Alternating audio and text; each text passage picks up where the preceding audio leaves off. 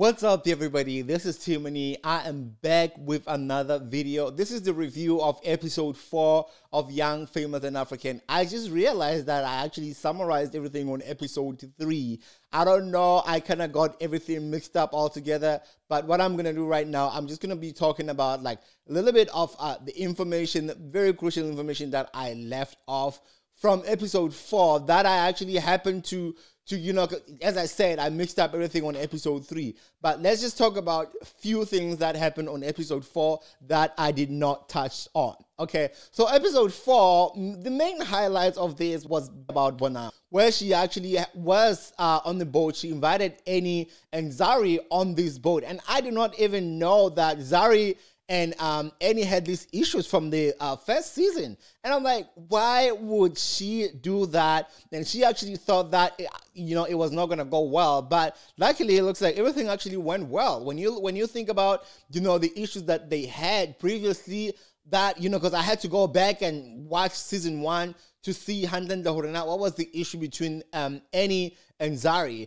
And, I don't even think that it was that deep. This was about innocent. I did not think it was a good idea for her to call them, especially these two women that are having, unresolved issues from old season, and invite them in a boat, in the water. What if they, something happens, they start acting a fool and start fighting and drowning each other? Well, they talk like they never had any issues. Y'all remember when she walked in on that party and realized that Zari was in the party? But, the conversation on the boat went perfectly well. She was able to actually tell Horana what was the reason, what happened between her and Swanky. Pretty much Swanky stole on the event that she had started, she had created. We found out that she came out with this idea to host this extravagant event in Nigeria. And this idea was all hers, but apparently something happened along the way where Swanky kind of overheard her talking shit about him on the phone with another family member. And then that's when Swanky was like, you know what? I'm not going to work with you. And you told me that this is not happening. Well, if this is not happening with me, I'll just go ahead and do this on my own without you, and I'm not going to invite you. Of course, he did not tell any of that, but this is what he did. This is what he decided to do.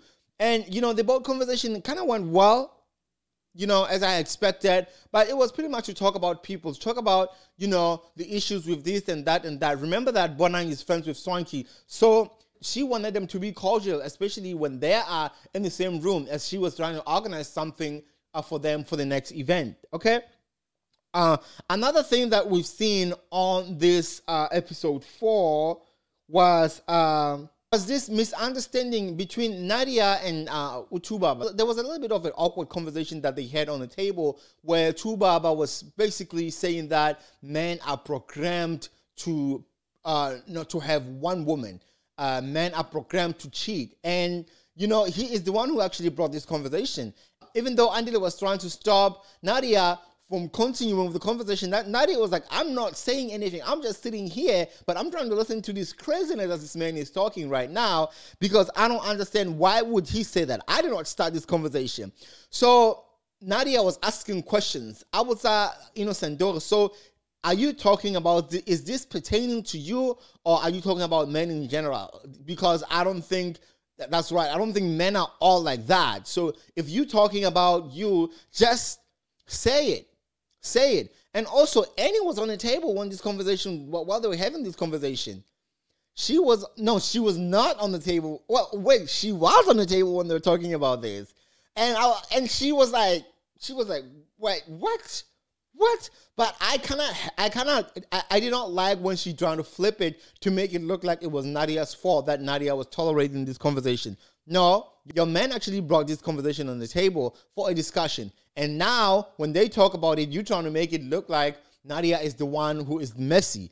She did not bring this conversation. You're the one who brought this conversation. Remember, Nadia had just mentioned that she actually is not friends with Annie. And I'm like, how do you sit with someone on the table and get so much invested into the relationship when you actually just mentioned to your other friends that this person is not your friend? It did not make sense to me. It really did not. Okay? So that was main things that I missed out on episode 3. But remember that that's episode 3 and 4 together. Okay. What happened on another scene?